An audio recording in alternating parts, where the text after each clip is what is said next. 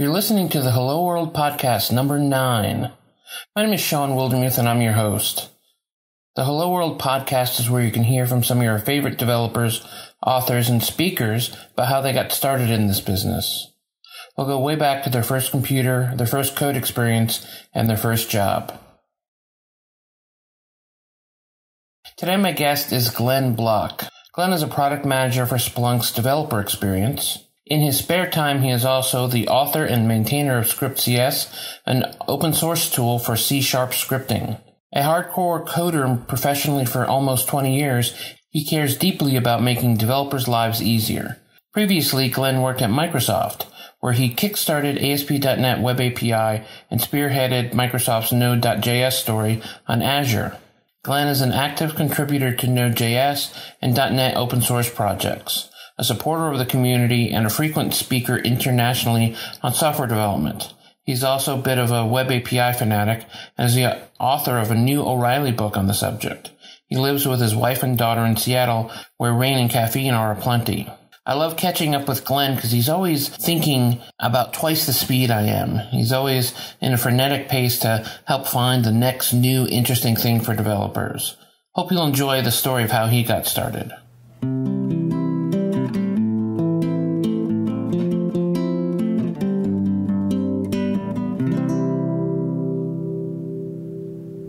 I'd like to welcome Glenn Block to my Hello World podcast. How are you doing this morning, Glenn?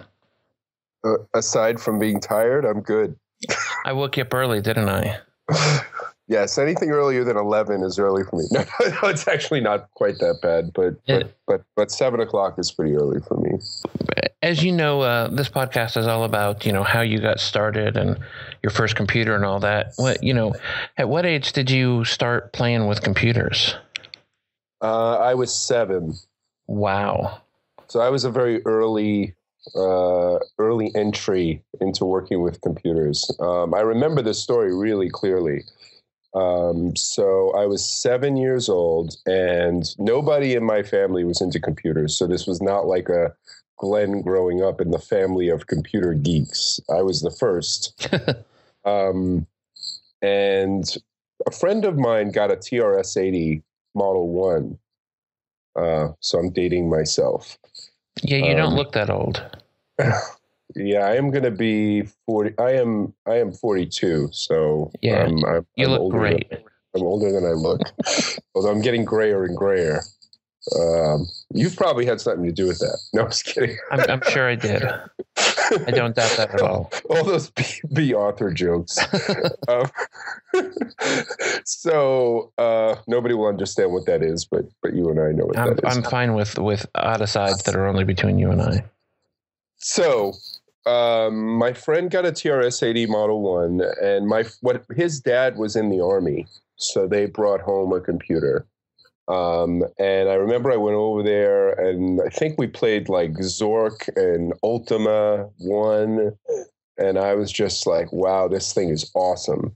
So at 7 years old, for some reason, and nothing prompted this in terms of my family or anything, I went into the library and got a book on computer literacy. And there was a book for kids. I remember it really clearly. It was this white book. I don't know, it's probably still around, but it had drawings in it, and it was really geared towards teaching kids the basics of computers. And it even talked about binary zeros and ones and how computers work. And I just got hooked there. And then that book, I think, even showed like the very beginnings of like BASIC.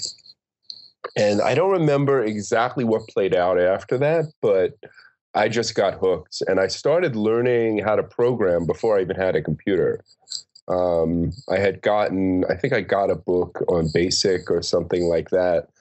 And it helped that my friends had a computer. And then I went to a summer camp, and I went to a summer camp and they had a PET. Now, for those of you that don't remember, like the PET was like this huge machine. Well, huge relative to the PCs we have today. Not huge relative to, like, say, the ENIAC. That's a whole different level of huge. And, it was a green screen computer, and it had BASIC on it. And I remember I went during the summer for kind of a computer course that they had for kids on the PET. And the PET was the precursor to the VIC-20 by Commodore, right? It was, yeah, and it was it was kind of like the iMac of the generation. Yes. It was the integrated green screen with the keyboard, and all those 1980s curves on it, or 1970s curves. You got it. That was in those days. So then I was using the PET, and I was getting really into it, and my family was noticing. My mom was noticing that I was really into this computer thing. I just kept talking about it, and I would go to my friends' house as many times as I could who had the TRS-80. And then what happened is my uncle took notice, and he actually had this premium home computer at the time called a VIC-20. And they actually, I think, had a monitor with the VIC-20 hooked up to it, and the VIC-20 had the tape drive, and which is 22 actually, characters across.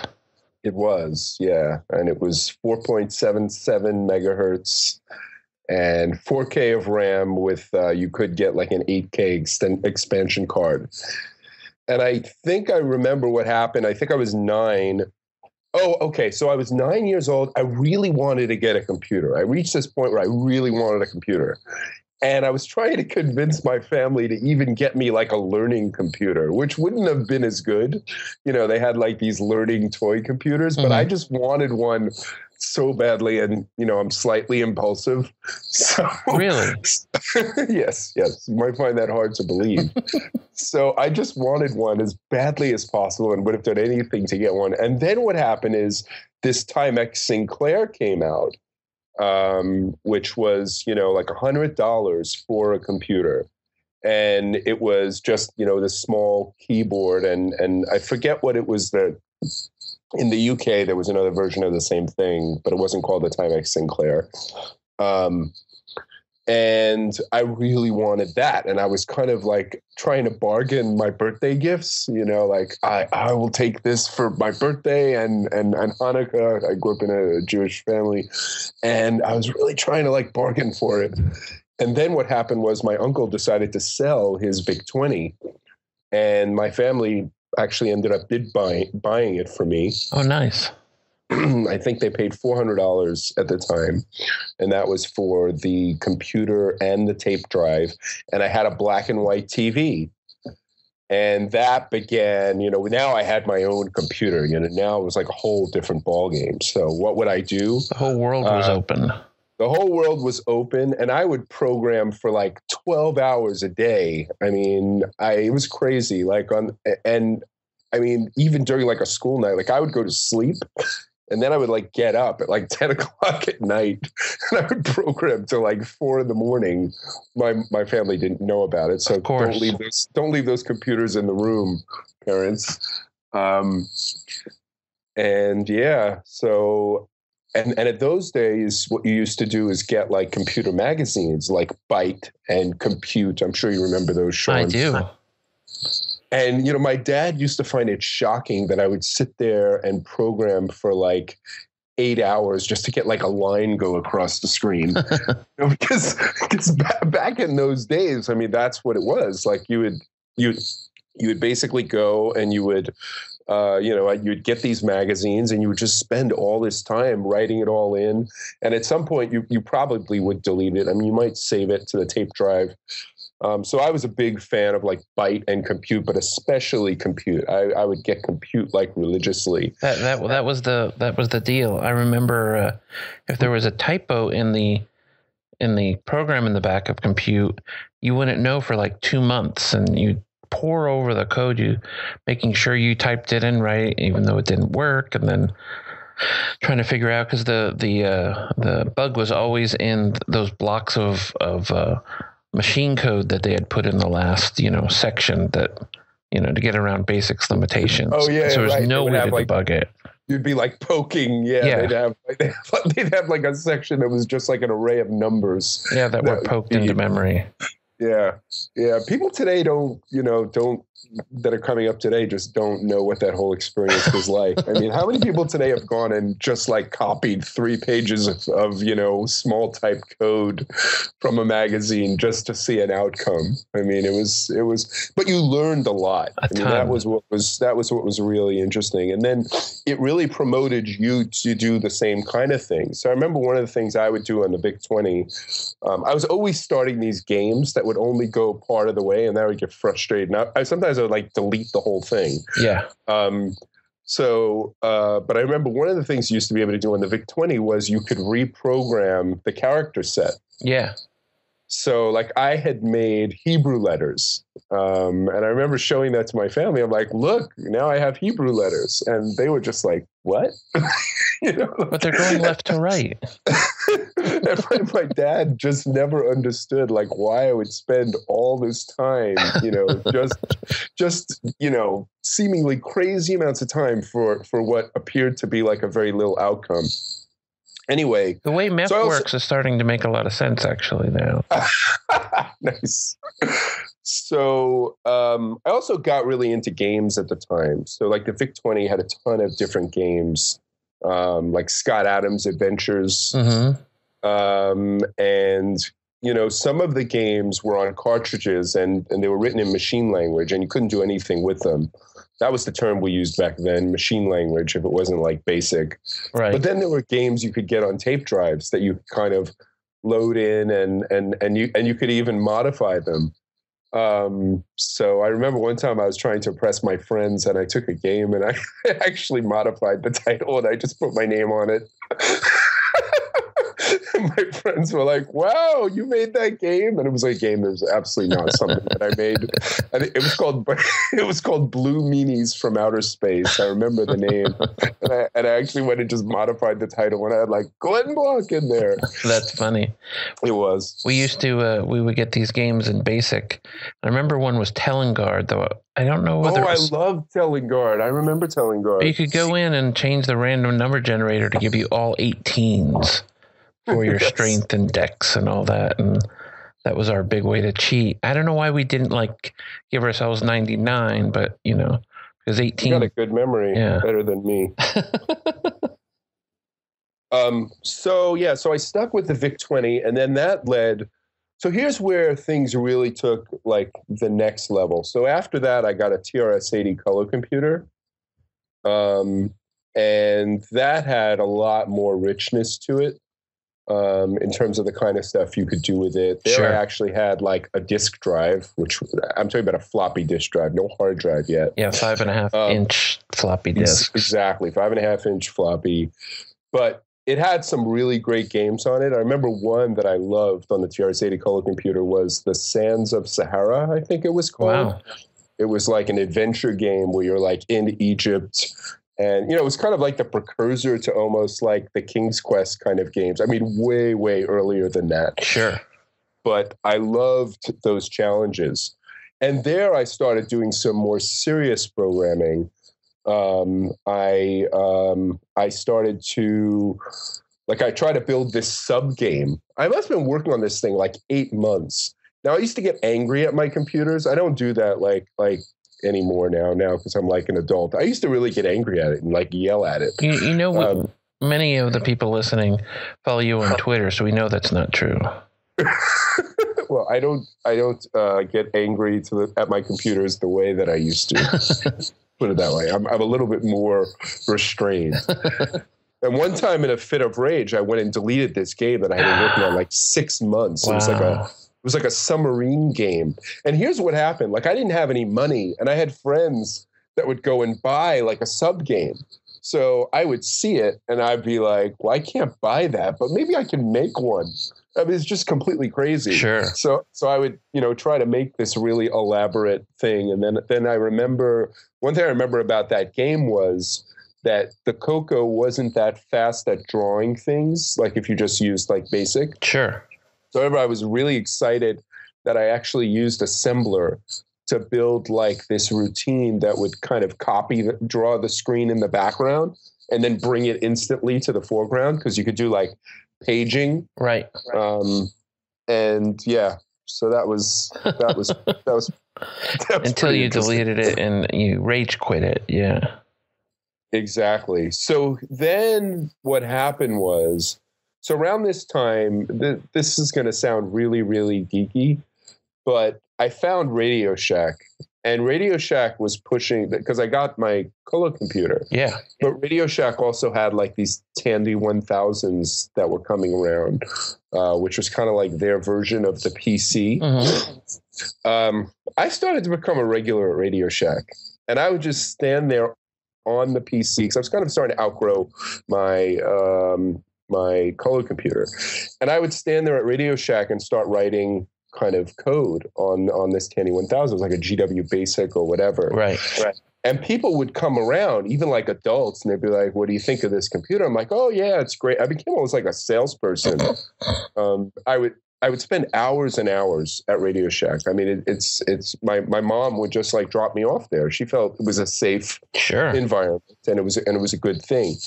But here's what happened. So around that time, you know, in those days we didn't have the internet. We had BBSs. Mm-hmm.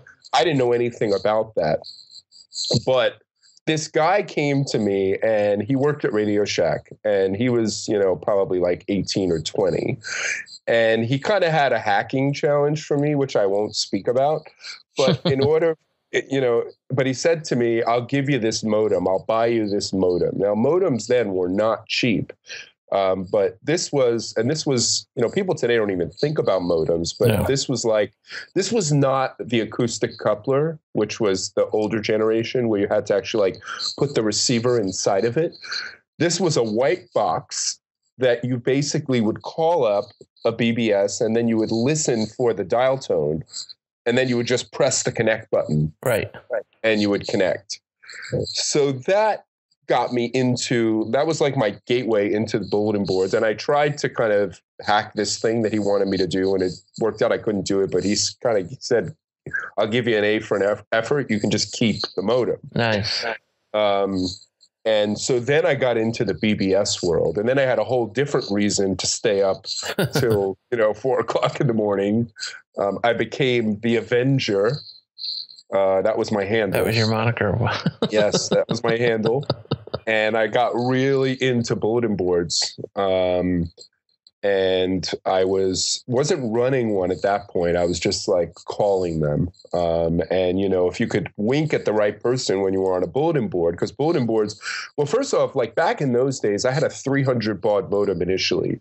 So just to describe what that means, it's like I could see the cursor running when I would, connect. I would connect to a bulletin board, like CompuServe, for example, was a very common service that was out there that was established. But then people had their own private boards.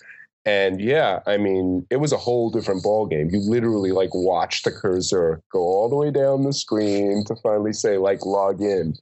And back in those days, there was like the early form of graphics, which was just like ANSI characters. So depending on how, detailed the screen was, you could be waiting a long time. People today just don't know what that experience was like. They don't. It's interesting because Hollywood still thinks that the internet works that way. If you watch movies. But yeah, I do remember that. Yep. So when did you get your first job? Well, so if I go a little bit further forward, eventually I got an IBM PC XT. And I remember that was, I think we paid $1,400. I must have been like 12 or 13. It might have even been like a bar mitzvah present. It was like $1,400 for and this was a clone because a pure IBM was even more. It was like $2,000. So this was like going into, I used to live in New York City. This was going to one of those, I mean, it kind of felt like the movie Gremlins. You go to one of these like computer shops, buried like underground practically.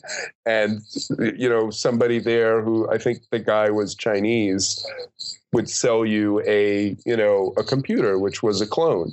And back in those days too, by the way, you used to be able to assemble computers yourself, which is less common nowadays. People still do it. but it was very common then that you would just assemble your own motherboard and all that other stuff.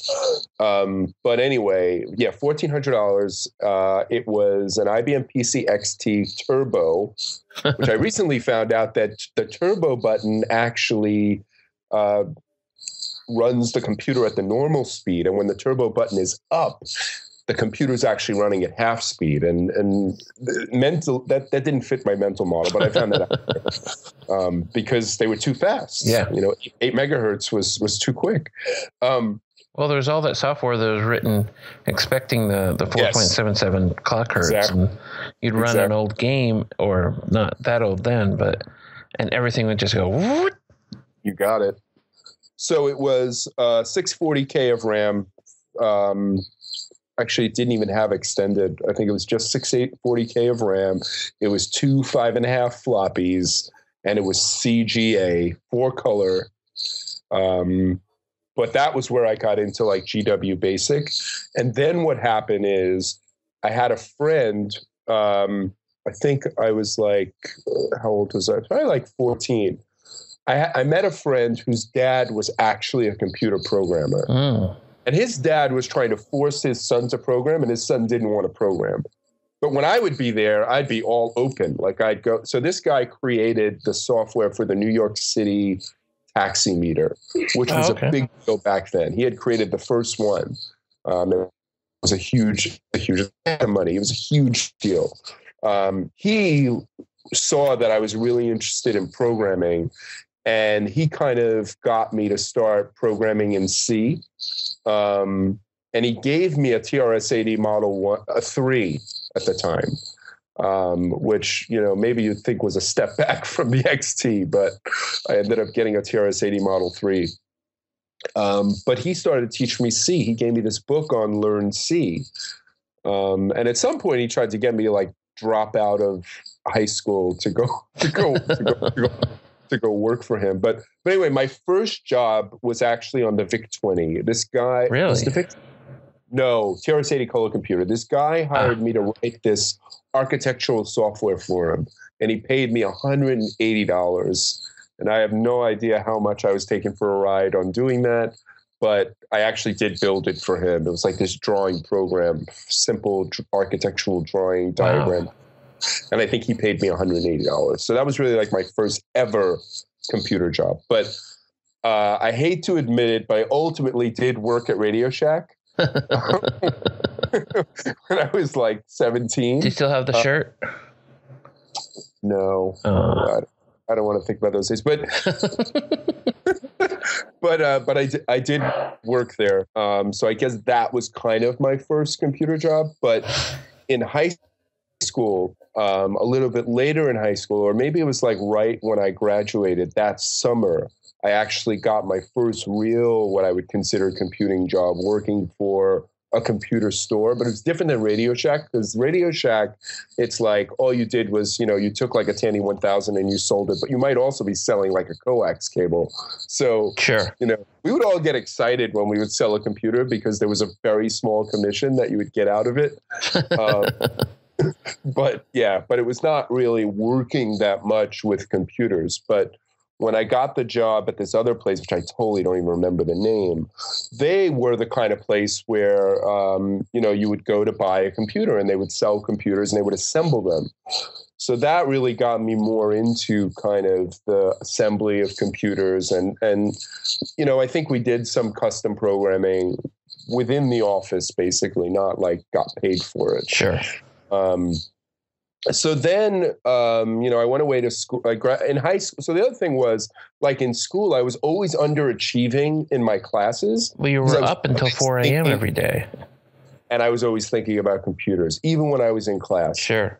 I was one of the few supercomputer nerds. In school, we had the Apple IIs, which I'm sure you remember those. Of course. And so, I would do whatever I could, whenever I could. This is even in elementary school to get in and use those Apple IIs. And I remember we had Logo, which was kind of the programming language where you move around the turtle. Yep. And that actually, now thinking I'm a little bit all over the place, but that was probably also paralleled as one of the programming experiences that I had, that may even have been the first time I ever actually got in touch with any kind of programming was using Logo. That's where many people learned and still actually used to teach kids programming. Yeah, it was well, it was really simple, and it had a concept that was easy for kids to attach to, which is like, hey, this thing's going to move around. Right. And it was fun. A turtle is fun for kids. But yeah, I learned a lot through Logo. Anyway, so my first real job was, so when I went away to college, and I worked in the computer lab. We kind of probably say that was my first job, but we didn't really get much money there. And that was just like, I was that guy. Yeah. Can you do this for me? Can you do that for me? Blah, blah, blah, blah, blah. And then there was a period where I kind of, although I continued to hack on the side, and I ultimately did have my own bulletin board, which was called the Forbidden Tower, by the way. And I became a sysop, which was, system operator. And I had this whole empire at night, basically. I had grown and had quite a bit of influence in, this online community. And this is before the internet existed. It was just amazing. And people were very helpful too, which was really cool. But anyway, that was like my alter ego in the AM, running my own bulletin board. Computer nerd by day. Oh, wait, computer nerd by night too. That's right. Exactly, 24/7. It just came out in different ways. So anyway, I went through a period where I really wasn't sure that computers, like my dad, when I was very young, used to say to me, this is what you're going to do. He saw, by the time I was 10, he was just like, this is your calling. Like, you could see how much self-motivated passion I had for learning this thing and living it and breathing it. But there was a period when I wasn't sure that was what I really wanted to do. I was going to computer science for school, but there was a period when I came out of school where I wasn't really working as much in computers, though I still had my online empire, competing with like Jay-Z, no, in terms of size. But then what happened was I got a job at my mom's company. My mom used to work for this company. This is in my 20s, called Getting to Know You. And Getting to Know You, they were the largest compiler of new homeowner data, and they had a phone book that they used to send to you when you moved into a house. They also ended up acquiring this other company called Welcome Wagon, which was doing the same kind of thing. Sure. All for new homeowners. And they had a job in their operations department. So I got a job working with other operators. This was in my mid-20s. And there it was, that was my face-to-face with an AS400, which I'm trying to forget as fast as possible. So an AS400 is a mid-range. It's not a mainframe, but it's close enough in terms of experience. It might as well be a mainframe. I mean, for all intents and purposes, for somebody using it, it feels like a mainframe. Yeah. Gigantic computer, big gigantic tape drives and things like that. But they ran their business on the AS400, and they had PCs as well. We used to use Rumba, which was this emulator or this terminal emulator for connecting to an AS400. So I got this. So that was my first real job in computing, was working in data processing.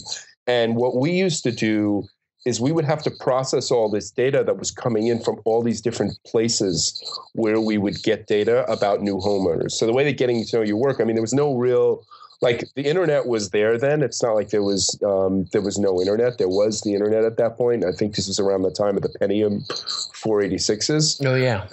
But it was still, still very young, and they would have to gather a lot of the data manually. They would have to send people out to like the local city offices to find the new homeowners. And I think some of the data they would even key in. They would hire people like all around the country to key this data in. So we would have to process it. So what we used for data processing was DBase, which I had learned in college. And so at this point, my life was pretty mundane as far as being exciting from a technology perspective, because I was in this department of people that had been there for like 20 years and they were like excited about it, and they talk about, remember when we did this data job back, blah, blah, blah, blah, blah. And I was just like, oh my God, I'm not going to stay here forever. I'm not going to be that guy. Well, it was just because I knew how to program, and I was like, if I'm going to be in computing, I got to do more than this. Yeah. And so the AS400, I think, came after. There was like the System 36. I don't remember the name of it, but there was another model before the AS400, and they would tell stories about how much better the AS400 was than the System this. And I was just like, kill me now. But so we would do all this work around processing the data. And this led to programming for me, and here's why. So they were doing everything manually, and there was this one guy who used to work with me in the department, and he was the guy who was kind of like the head honcho, who knew some DBase scripts, and he had built some scripts to help them. But he also used it kind of to keep himself in a secure position. Sure. Like, I'm the guy, and he would make them just wait. Like if they needed a script or something, he would kind of make them just wait. And having been a programmer almost my whole life, though maybe not working professionally, sure, I used to look at this guy and be like, this guy knows nothing, but he knows more than they know. So I went out of my way to start playing with DBase. Like I already knew DBase, and I started writing some more advanced kind of scripts that would even, like his stuff was, do this manual step, run this script, do this manual step, run this script, do this step. And I had this dream in my head, like all of this can be automated where you just do like one command and just walk away and come back like 40 minutes later and everything is done. And I started teaching the other people in the department about how to use DBase and how to program. I was like, you don't have to be like, a slave to this other guy who I won't name. You can do it. And I started showing them some basic stuff. And I started building more and more DBase scripts to help automate the department. And I ended up automating the whole thing. And this guy hated me. I'm sure. And he used to look at me, and I used to tell him flat out and be like, I'm going to, I had to put it this way, but I used to be like, I'm going to take you down, because I'm like, dude, like, cool stuff, but you're kind of like hiding it and you're being difficult and all of that. And I also was like, honestly, I hate to tell this to you, but you're not that good. Like you're not as good as you portray yourself. Sure. So that got a ton of notice, even from the VP in the company, that like, wow, I helped automate the entire thing. And I literally got to the place I wanted to be. And what was a real smack in the face for the other guy is we then had this huge project, and my boss came to me and was like, I want you to do it. And it was dealing with, I think the company's name was First Logic. It was this postal software, because we would have to take these addresses and scrub them and assign zip codes and all this other stuff. It was not, what I would consider the most exciting and fun. The one good thing about it, though, from a lesson perspective in terms of computing, is it was a job that put me very close to data. So I really learned the ins and outs of like reading data, manipulating data, processing, different types of data feeds. And that has still helped me to this day. Absolutely. There's so much more ETL work than people, it wasn't called ETL back then, but what people do to process all these different, forms of data and homogenize them so it looks like one set of data, all that's a lot of work. And I think, with the internet, we're thinking, what do you mean I can't get it as an RSS feed or as an OData feed? It should just magically be there already. How about a COBOL copybook? Yeah.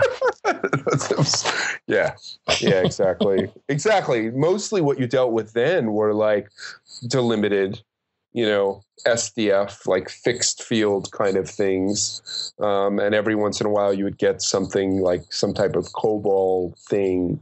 And you didn't have the libraries that you have today too. So you really had to jump through hoops. And that's how you learned. You'd be like, oh, I want to process COBOL copybook. I have to learn the COBOL copybook format so I can write some code in DBase to read it in. We used to get data from a bunch of different municipalities when I worked at a real estate company, and it came on tape. So we had a, reel-to-reel tape drive that would read it in. I'm like, what? Yeah. Yeah, we had one of those giant tape drives. I mean, this thing was a monster too. This thing looked like, I don't know, must have weighed like several tons. Yeah. And it was like big as a kitchen table. And it was the same kind of thing. These two giant, and it make all this noise too when like when it reads the tape, it's serious. It would make that noise like, I'm ready, like whoosh. So that actually led to my first serious programming job, because what happened was I got all this attention and they had hired me at a really low rate. I remember exactly how much I was making when I got hired. And I got hired at like $19,000 a year. And this was 1996. I make a little bit more than that now, but they were giving me the family rate. Sure. But what happened after that was I was like, okay, I can go much further than this. And I mean, I have much more leverage now with this company. And I kind of went to the VP and was like, well, I want to do something else. And I had been making friends with a guy, his name was Rob Mulligan, who worked over in the programming area where they did the real programming, which was all in C and C++. And I had my early C days. So I started kind of, and I had now, because I had been to college and done CS, I mean, I had done Pascal, I had done a bunch of languages. I ended up doing Fortran in high school, which I hate. But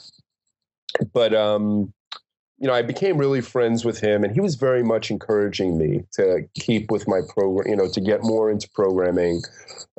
He knew that I had been a programmer from background.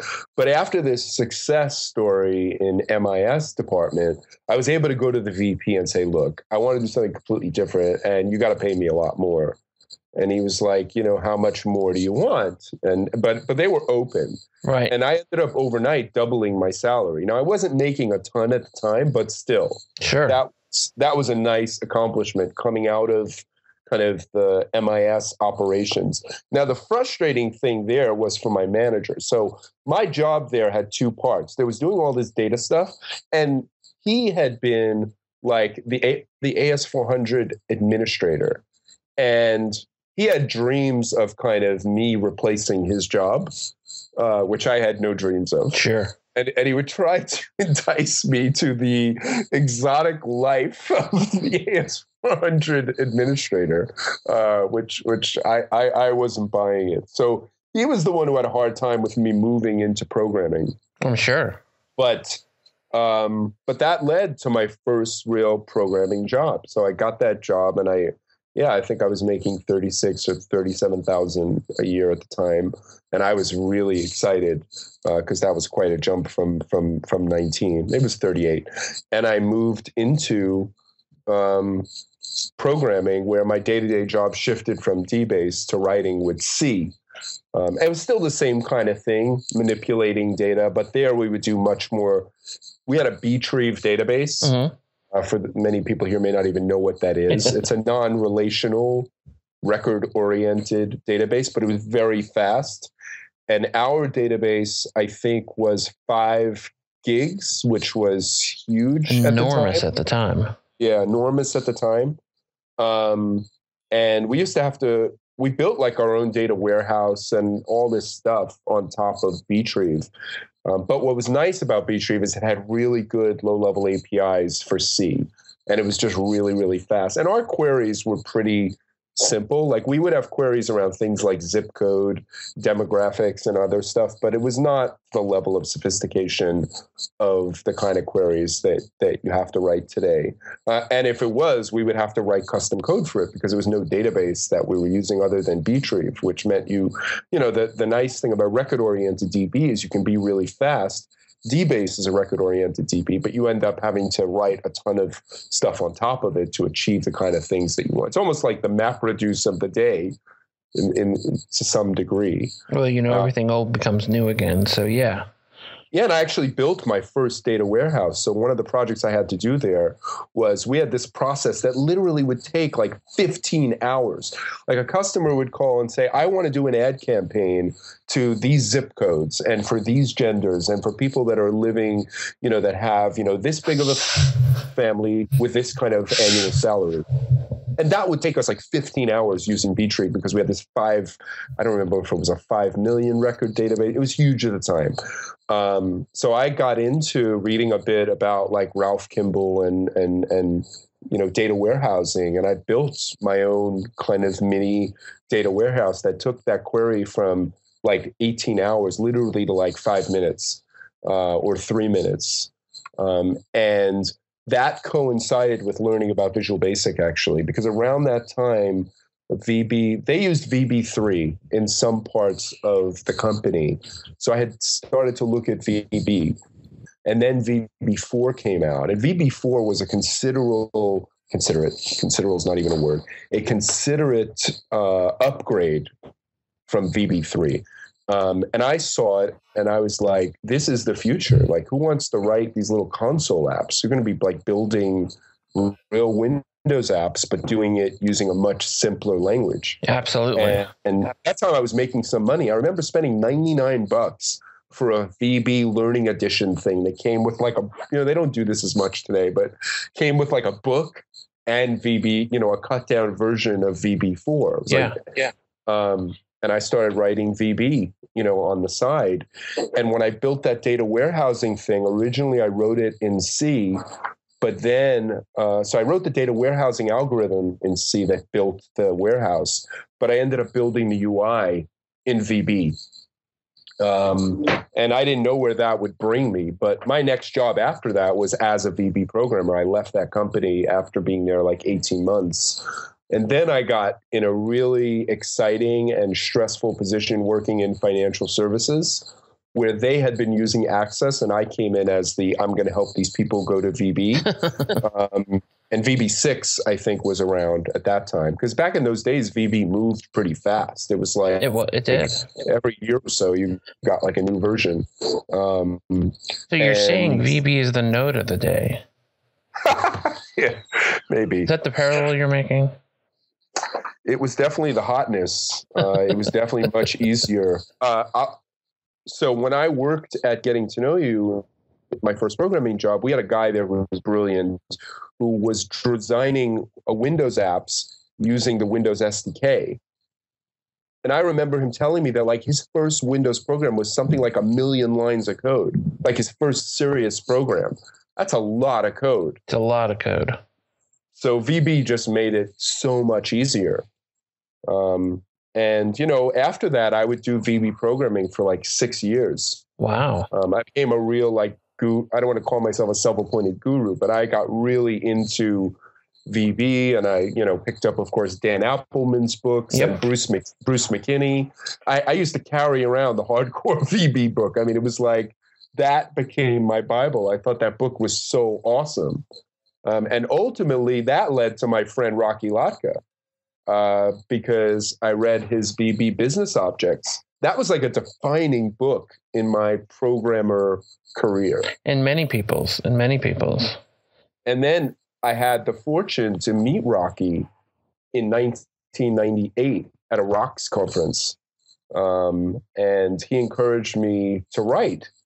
And now I'm just about to publish my first book, which is very, very exciting. And kudos to Rocky, because he was definitely one of the people that made me want to write. That's awesome. Now I think I saw on Twitter that it's done. Go into the printer.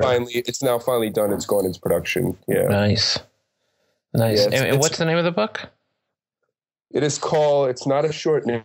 It's called Designing Evolvable Web APIs with ASP.NET. So anybody who knows me on the Twitterverse knows I've had this kind of long-standing interest in kind of REST, and I worked on WCF Web API, which became ASP.NET Web API.